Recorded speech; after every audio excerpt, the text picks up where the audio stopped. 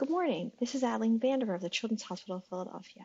It's my pleasure to talk to you this morning about how to approach diagnosis in leukodystrophies in 2020. Before I get started, I'd like to provide my disclosures. I received grant and in-kind support for translational research without personal compensation from Eli Lilly, Gilead, Takeda, Illumina, Biogen, Homology, Ionis, Passage Bio, and Orchard Therapeutic. I also serve on the scientific advisory board of several of our foundation partners and our industry partners on an unpaid capacity. Before we start speaking about how to diagnose leukodystrophies, it's important to identify what we think leukodystrophies are. Several years ago, a number of my peers got together to define in epidemiologic case description format what might be considered a leukodystrophy. And the consensus was that leukodystrophies were heritable disorders affecting the white matter of the central nervous system and the peripheral nervous system that required a predominance of glial or myelin sheath abnormality. They distinguished on a radiologic basis between hypomyelinating leukodystrophies versus demyelinating leukodystrophies, and they excluded disorders that did not have primary glial or myelin sheath abnormalities, and that could be either genetic or acquired in etiology. At the time, in 2015, this left us with a list of 30 disorders. New disorders are being identified daily that might fit this definition, but the case description has not been updated. From a conceptual perspective, however, it's important to realize that in addition to those canonical leukodystrophies, which might be on a panel, for example, there are many, many more genetic disorders that can cause a patient to present to your clinic with white matter abnormalities on an MRI. And these might include disorders with inborn errors of metabolism that are not typically considered leukodystrophies, as well as disorders of the blood vessel wall within the brain, mitochondrial energy metabolism disorders, and a series of primary neuronal disorders that might give you secondary white matter abnormalities, because in the complex interplay between neuronal cells and glial cells, if neuronal cells have a primary dysfunction, they may not signal properly to glial cells to myelinate the brain. Thus, there's a much broader list of disorders that can result in patients presenting with primary white matter abnormalities on an MRI without them necessarily being considered a classic leukodystrophy. This distinction becomes very important when we start to think about how to approach diagnosis in the leukodystrophies. Historically, when we, as recently as about a decade ago, right, when we were looking at patients who had white matter abnormalities on MRI, we used candidate gene approaches, and we would sequence and or test on a biochemical basis a number of different disorders. And at that point, that approach of a sequential MRI pattern recognition and clinical features followed by iterative testing resulted in a diagnosis in only approximately half of affected patients, with a high average cost and a long average time. Now, even if a disorder is not necessarily treatable, a diagnosis of a disorder is actually incredibly important to families. This is a little boy whose father was orchestrated one of the first whole genome sequencing approaches for his family at the time, back in 2009. And this is what he sent to all the researchers who were involved in the analysis of that genome, which ultimately led to the child's diagnosis. And you can see how important for his family this diagnosis was, even though this disorder that affected this child did not have a specific treatment. The father felt like it was mission accomplished to have achieved a specific diagnosis. The little boy put a handprint on the mission accomplished format, and the father went to the trouble of shipping this all over the world to the researchers who had been part of the identification of this gene.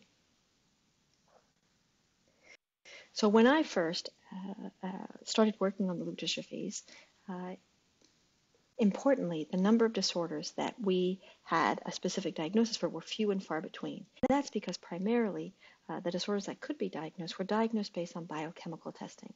And they included ALD, Canavan's disease, CTX, fucosidosis, Krabbe, MLD, and Sjogren-Larsen syndrome.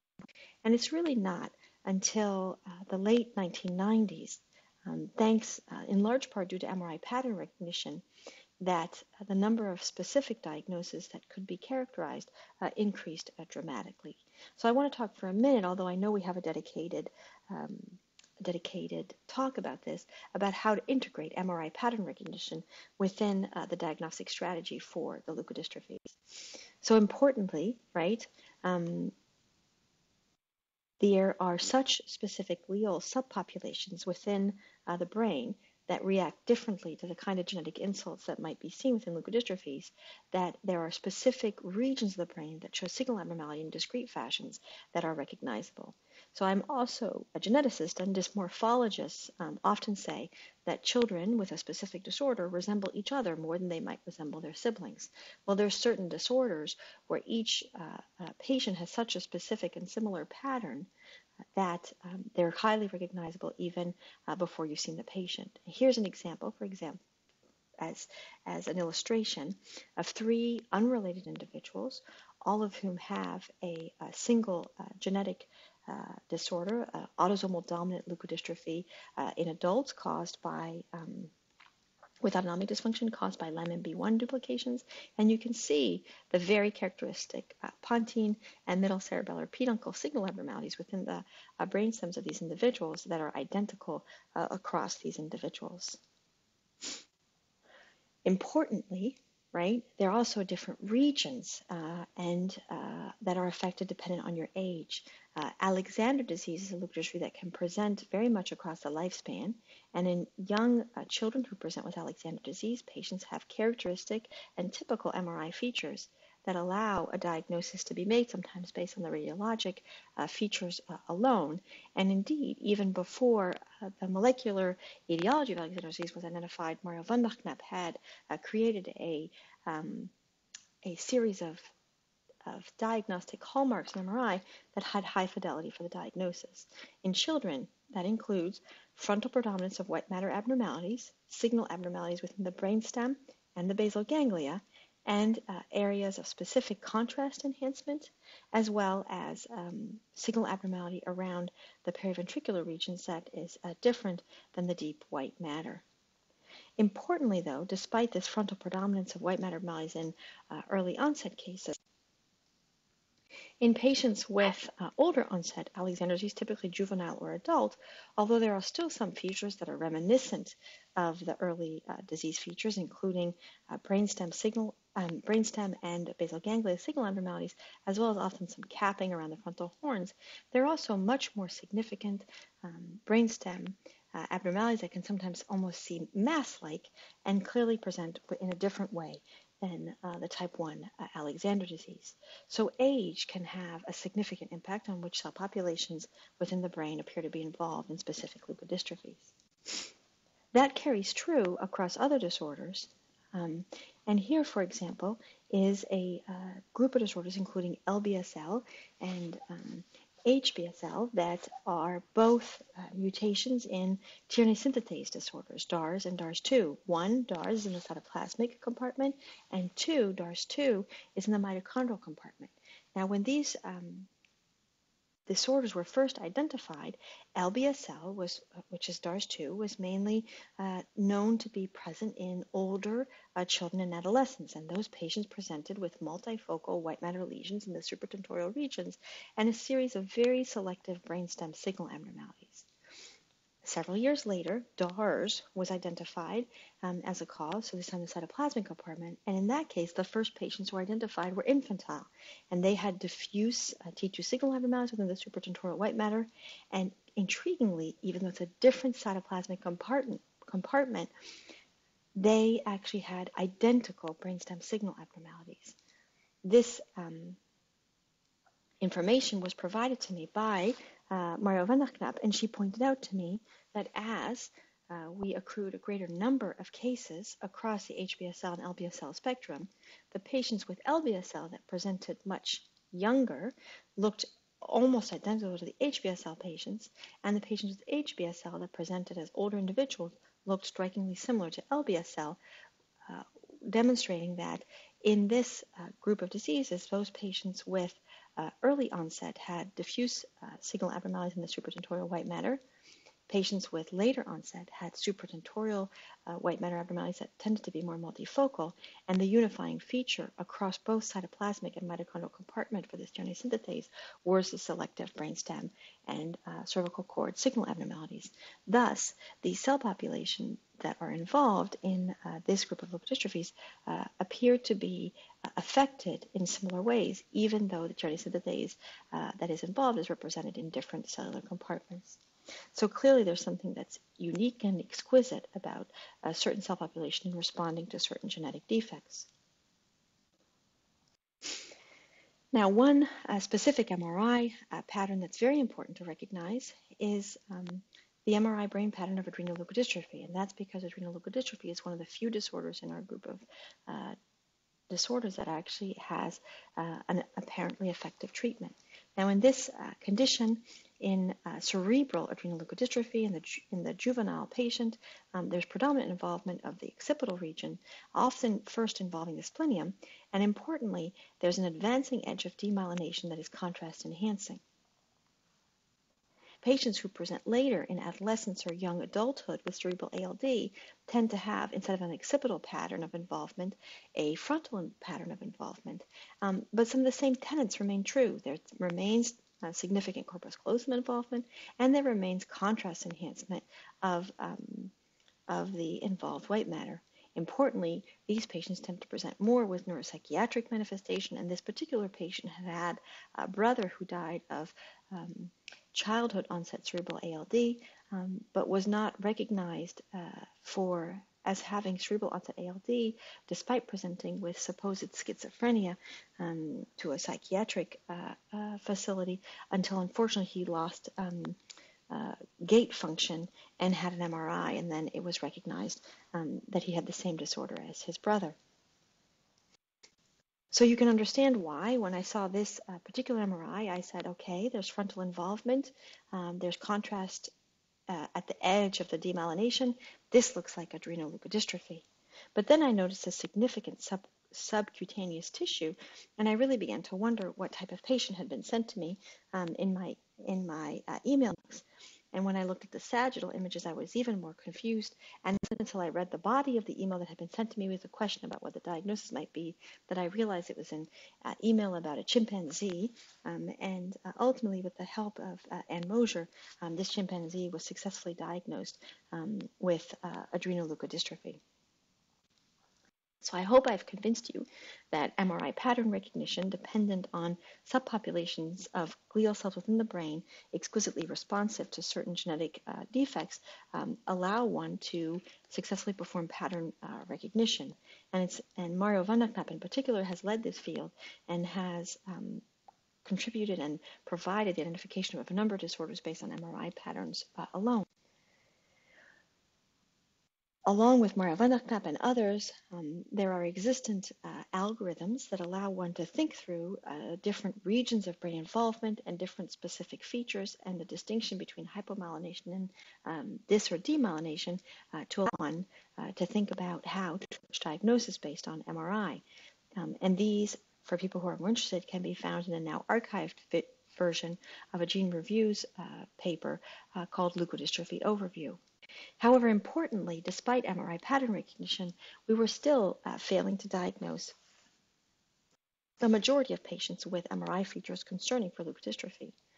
And in a recent cohort of MRIs in which we performed prospective review of MRI by two neurologists prior to diagnostic testing with whole genome sequencing, we realized that as long as the patient had a canonical leukodystrophy or a mitochondrial leukoencephalopathy, we were pretty good at diagnosing those patients, with a total of 10 out of 12 individuals being successfully and correctly diagnosed based on MRI pattern recognition and then confirmed by whole genome sequencing. But if patients did not have one of the disorders that fit on the canonical list of disorders or did not have a mitochondrial leukoencephalopathy, all the other disorders that fit better into the concept of genetic leukoencephalopathy, we got none of the correct diagnoses. And this is most likely because in many of those cases, white matter abnormalities are secondary and therefore are not affecting discrete subpopulation of oligodendrocytes, but are affecting oligodendrocytes and glial cells overall in the brain in a non-specific fashion, not permitting MRI pattern recognition. Thus, it's not surprising that the number of characterized leukodystrophies increased dramatically once we started being able to apply next-generation sequencing of the leukodystrophies. And in the remainder of this talk, I'd like to talk a little bit about the application of next-generation sequencing of leukodystrophies and how we now integrate next-generation sequencing within our diagnostic approach. So the Global Leukodystrophy Initiative was lucky enough to start working several years ago at the impetus of some of the family foundations who encouraged us to think of the possibility of decreasing the number of patients with unsolved leukodystrophies, starting working together to solve leukodystrophies using next-generation sequencing. So our first project was based on whole exome sequencing, and at the time we took a cohort of 191 families who had presented to our leukodystrophy clinic with an unsolved leukodystrophy. Of that cohort, 101 families achieved a diagnosis through standard approaches, which was based on MRI pattern recognition plus candidate gene approaches. And that was pretty consistent with historical norms for solving approximately 50% of families using standard approaches. Of the remaining 91 families, 20 were lost to follow-up before we were able to apply whole exome sequencing, but 71 families underwent whole exome sequencing. And diagnostic variants were identified in 30 of those 71 families, or 42%, achieving an overall diagnostic rate of about 77% for the combination of standard and whole exome sequencing approaches. Importantly, only 9 of those 30 who were successfully identified were variants classically associated with leukodystrophies, and the remaining 23% remained unsolved at that time based on whole exome sequencing.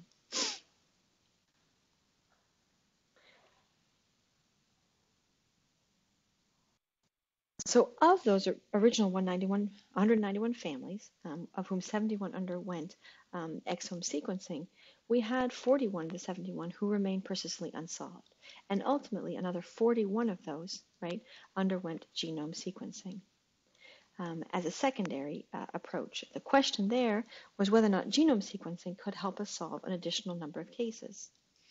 27% of those remained unsolved despite genome sequencing, but an additional 14 were solved by genome sequencing, or an additional 34%, leading to an overall diagnostic success of about 84%, which is a dramatic increase compared to prior numbers of 50%. I think it might be helpful, based on the fact that at this point, clinically, most groups have access more reliably to exome sequencing than genome sequencing, however, to understand why pathogenic missense mutations were missed on the first exome. As is now better known, a number of those patients who were initially missed on pathogenic missense mutations on the first exome were because the variants were in difficult to sequence regions that are historically resistant to exome sequencing, such as CPG-rich regions or mutations in exon 1 or intronic variants. And importantly, there are some disorders within the leukodystrophy family that represent those difficulties. For example, GJC2 has a number of CPG-rich regions that can be resistant to whole exome sequencing approaches. Leukoencephalopathy with calcification in cyst has an intronic non-coding variant that needs to be considered for failed exomes. Often, however, the problem was more that the second variant was a small deletion or duplication or splice site that was not identified on exome, and where the first variant that might be pathogenic or likely pathogenic within the exome might have been captured was discounted because the second variant was not identified.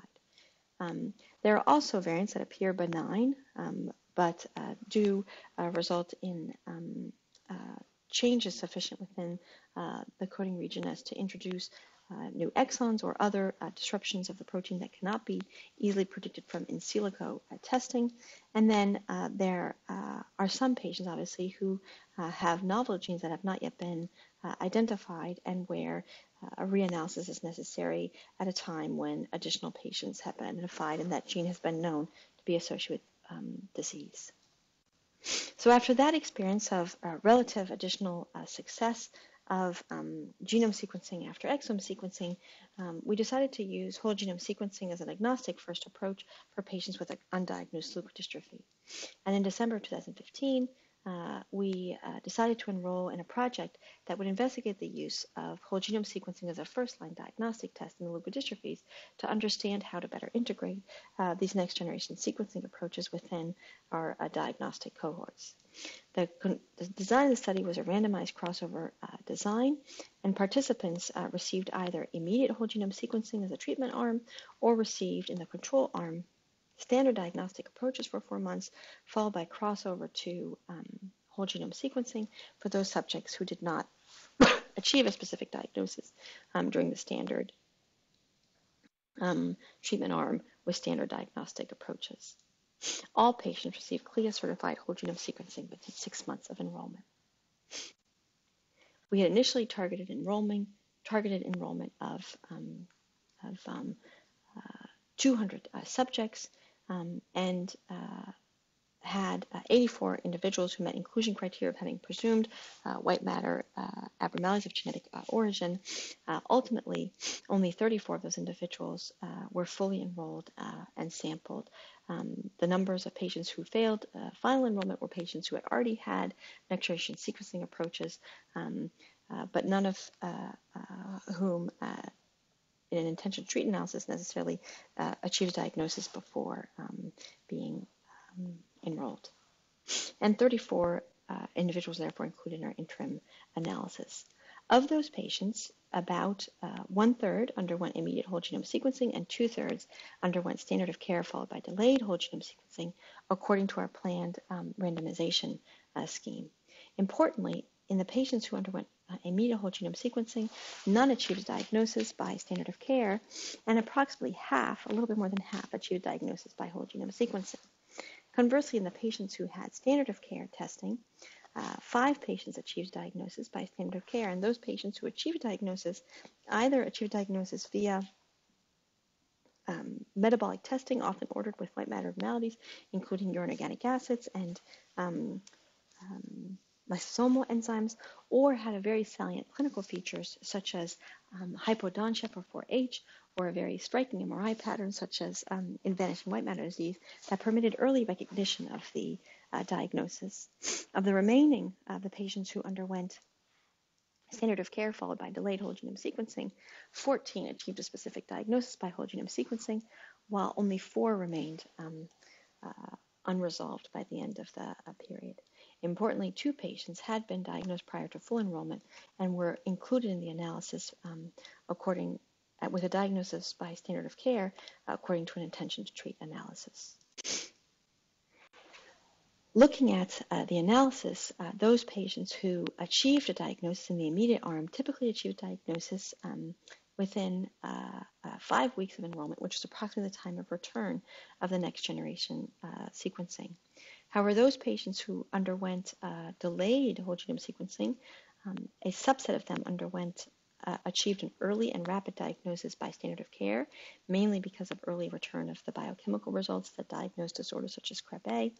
But then the remaining of the patients really achieved diagnosis approximately 4 weeks after the crossover when they underwent whole genome sequencing. And thus, in survival estimates, it became clear that patients really were likely to achieve a diagnosis at the time when whole genome sequencing was implemented. Importantly, a majority of patients were solved by whole genome sequencing, with a minority solved by standard of care across the entire cohort, and the remaining approximately 20% were not resolved by either methodology. Also importantly, within the cohort, only 46% of the patients were diagnosed with a disorder that was consistent with a canonical leukodystrophy.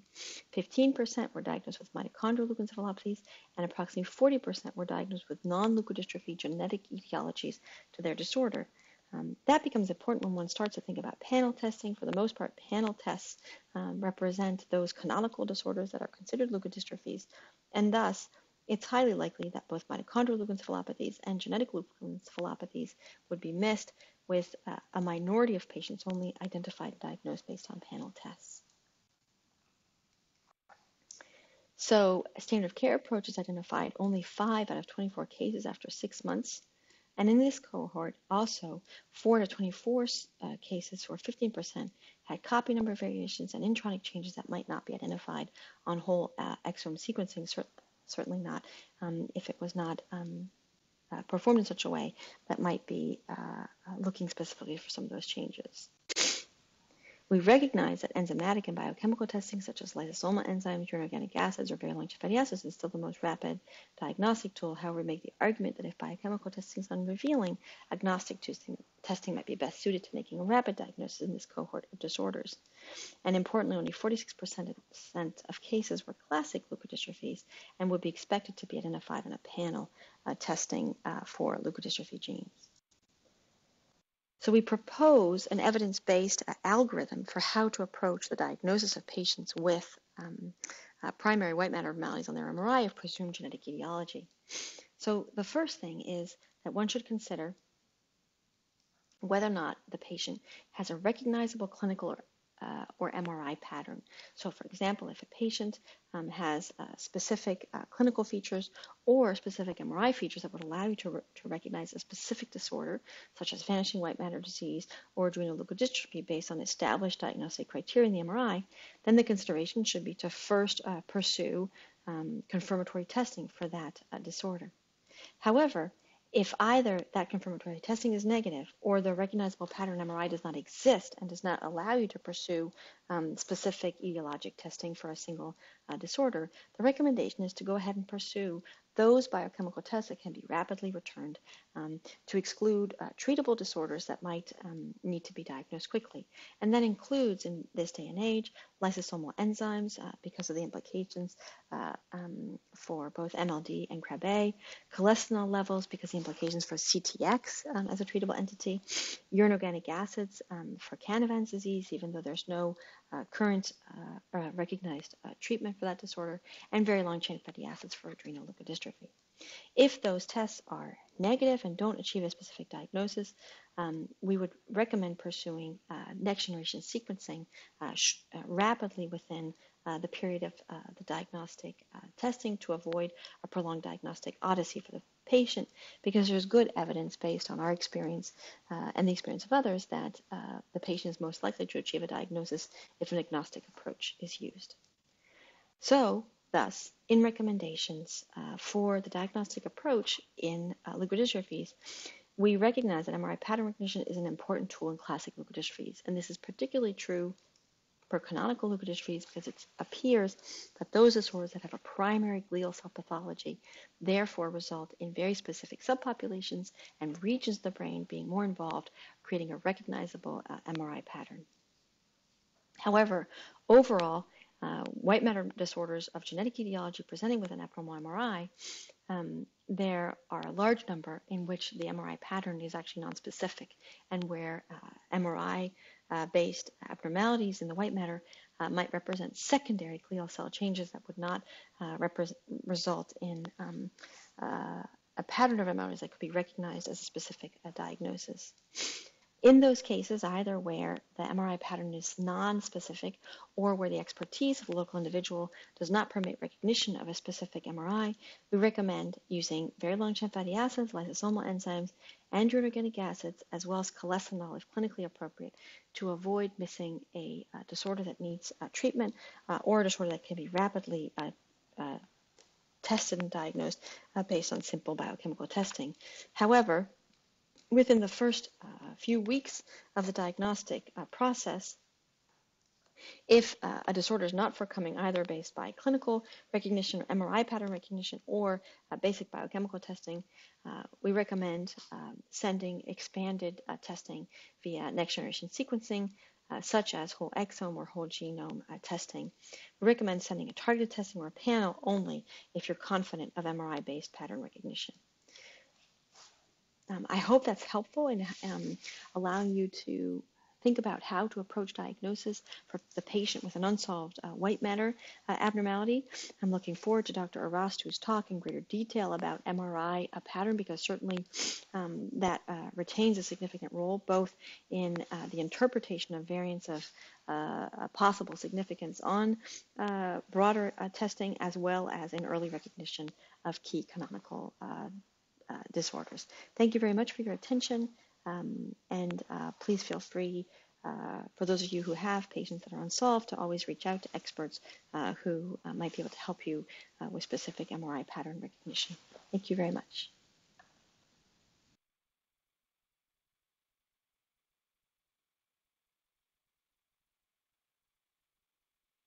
Thank you so much for that excellent lecture.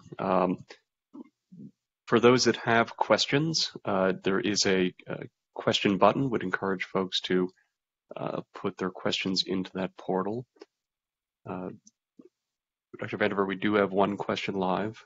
So question is, what to do with a patient with developmental delay, MRI suggestive of leukodystrophy, classic lab investigations, and WES negative, no apparent regression, only static encephalopathy? Thank you. Yeah, that's a very important question. I think, first of all, recent efforts at defining leukodystrophies, including those of the Amsterdam Leukodystrophy Center, have outlined the fact that in order to be considered as having leukodystrophy, you do not need to have a progressive disorder. So that there are disorders that are either so slowly progressive or that are so, even sometimes evolving positively, can still have a leukodystrophy. So the fact that your patient did not have a regression does not mean that they do not have a leukodystrophy, number one. Number two, there are a number of mimickers of the leukodystrophies that are actually true static disorders. There's a possibility that your patient has a primary developmental disorder where white matter abnormalities are secondary. Examples of those include patients who may have copy number variations and have actually chromosomal disorders where they have true developmental differences. And secondary to those developmental differences, sometimes frank dysgenesis in the brain, they can have secondary white matter abnormalities. Many of those patients are static, both clinically and in the context of their MRI. And then, the final piece really touches on how good our current diagnostic technologies are, right? So despite the very best efforts of people who spend a lot of time thinking about diagnosing leukodystrophies, I would say that on average, probably 10 to 15% of people who we truly think still have a canonical leukodystrophy who truly have a leukodystrophy rather based on MRI pattern abnormalities and or genetic leukoencephalopathy still may not have a specific etiologic diagnosis. And all of those of us who do this a lot continue to have undiagnosed patients. I would propose that if you're in that situation that you're describing, with classic lab investigations being negative and whole exome sequencing being negative, that you consider referring that patient to a group that might be able to review the MRI and review the patient clinically to see if there's any additional testing, not necessarily West-based, but more targeted testing that might be helpful in that specific clinical situation. I think that the Global Leukodystrophy Initiative has a number of such sites that might be able to help you to be geographically proximate to the patient. There are also international sites, including many of the speakers on this group, depending on where your patient is geographically located. And finally, there are also national programs now, like the Undiagnosed Disease Network, that may be able to support you. I hope that's helpful. And for the technical people, there's someone who just said their audio cut out. Hopefully that's not something that's being experienced broadly, but if it is, please let us know. Yeah, and I in response to that question, it is likely a local internet issue. We would recommend, if you're on a company VPN, that you sort of log out of that company VPN and be outside of the VPN network. That is one of the troubleshooting things that can be done for the technology. There's a second question. Are there any gene panels that could be used as an initial screening tool if MRI pattern is not clearly recognizable? By the way, we have a second question about missing audio, just FYI. So the question about gene panels is, I think, a very good one. The problem with gene panels is that the gene panel is only going to diagnose typically those patients who have disorders that are considered canonical leukodystrophies. And there is a not insignificant overlap between disorders that are readily recognizable in MRI and those canonical leukodystrophies. So I would say that you use a gene panel only when it is an expedient way to get a diagnosis for a patient who you think has one of the canonical leukodystrophies, right? In the event that you do not think the patient has one of the canonical leukodystrophies and or you do not recognize a specific disorder, I think that it's much more likely, statistically, around 60+% that your patient actually does not have a canonical leukodystrophy and will not be picked up on one of those gene panels because their genetic defect is not represented on that gene panel. So where that leaves you, and I think we've demonstrated this a couple of studies now, where that leaves you is that if your patient has a disorder that can be recognized on MRI and clinically because they have a canonical leukodystrophy, you're actually probably better off doing targeted testing for that disorder or for the very few genes related to that disorder. If your patient does not have a recognizable disorder, you're very unlikely to diagnose them based on a gene panel, and you're better off doing an exome-based approach that will allow you to target a much broader range of genes. So I personally almost never use the leukodystrophy panels because either I will test for a targeted disorder if I'm confident of which one it might be, or I look at the MRI and the clinical picture and tell myself this is not one of the canonical leukodystrophies, I don't know what it is, and then I pursue exome or genome testing. I hope that's helpful.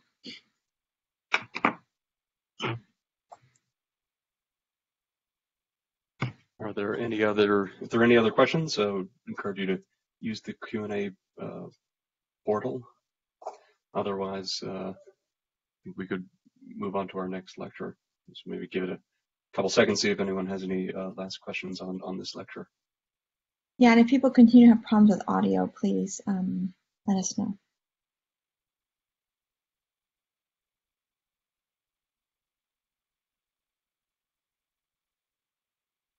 All right, well, I think we can move on to the next lecture on radiologic diagnosis. Thank you very much.